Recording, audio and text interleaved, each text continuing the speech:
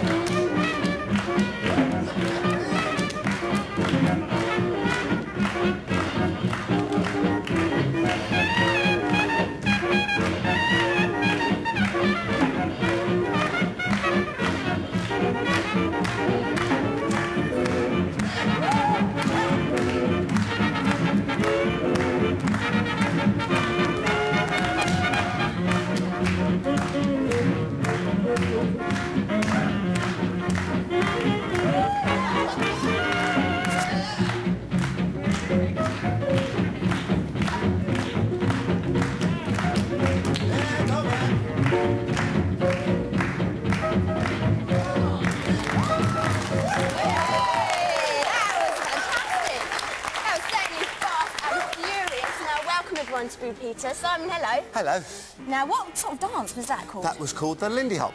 And it's not the only dance you do, though, is it? No, we do all the dances from the 20s, 30s, 40s, 50s, all those sort of Charleston and swing jive dances. Fantastic. How long have you been swing dancing Oh, for? me, I've been dancing for at least 1, 2, 3, since about 1984. And I heard you've been in a movie. Yes, we've been in a movie, and we've been choreographing an original sort of 1940s film set.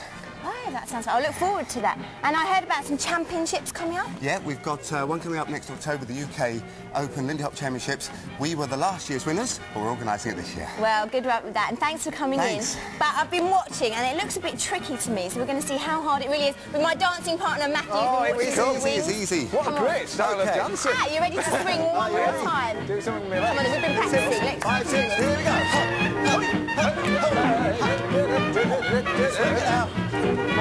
One more time. One more time. There we go.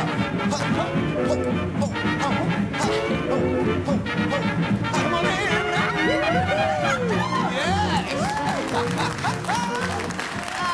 yes, beautifully swung. Well done. We're going to have some table tennis champions in zinging their balls at high speed across the studio. But we'll leave you with some more fast and furious footwork from our Lindy hopping swing dance. See ya. Goodbye. I'm going to put my teeth in. I'll see you later.